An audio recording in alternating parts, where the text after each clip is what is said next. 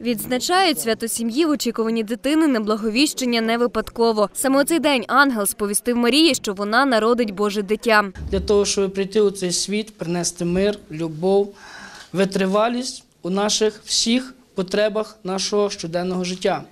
Кожен із вас також є із нас покликаний до життя.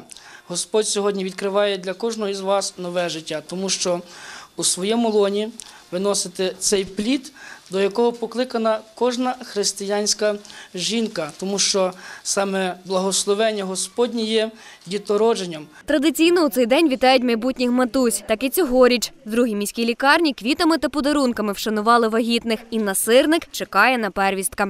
Думала, що буде дівчинка, але, кажуть, в країні помирають чоловіки і, відповідно, народжується зараз більше чоловіків. Головне зараз для нас – це здоров'я, здоров'я наше, здоров'я майбутніх наших дітей і щоб все пройшло гаразд. Це саме зараз основне. У міській лікарні номер 2 щорічно з'являється на світ близько 3,5 тисяч малюків. Заступник головного лікаря з дитинства та пологової допомоги зізнається, не один рік допомагає народжуватись немовлятам. І кожного разу це неймовірні відчуття. Словами, напевне, передати це неможливо. Тому що, і повірте, що за багато років роботи до цього відчуття не звикаєш.